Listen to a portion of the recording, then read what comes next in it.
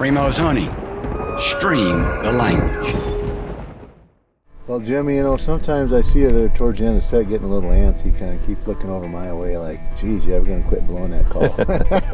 But over the years, I've kind of figured out, it's kind of like football, you know, they talk about three phases of the game. You got the offense, defense, special teams, and everything. Well, that's kind of the way I do it, only I got 3 phases, but the first phase is the howling part. I always start with some howls. Interrogate the area and stuff, because a lot of times we even had yesterday coyotes come just to them. Remember, them coyotes came just to them howls, or they'll answer you, whatever. So I usually give that at least 10 minutes, depending on the wind. If it's real calm day, I'll give it a little more. Like today it's windy, I'll just wait not quite so long, you know, because they can't hear us far. They're not coming at us from so far. And then the second phase then is the distress of a fawn or a rabbit or a bird or whatever.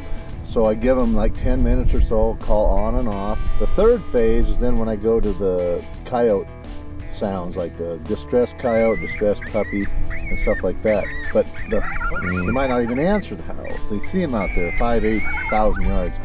Then they ain't coming to the rabbits. And sometimes you can get them to move by just changing it from a cottontail to a jackrabbit, or this howl to that howl. So then when that don't work, then you go to the other phase, the last one with the distress of a coyote.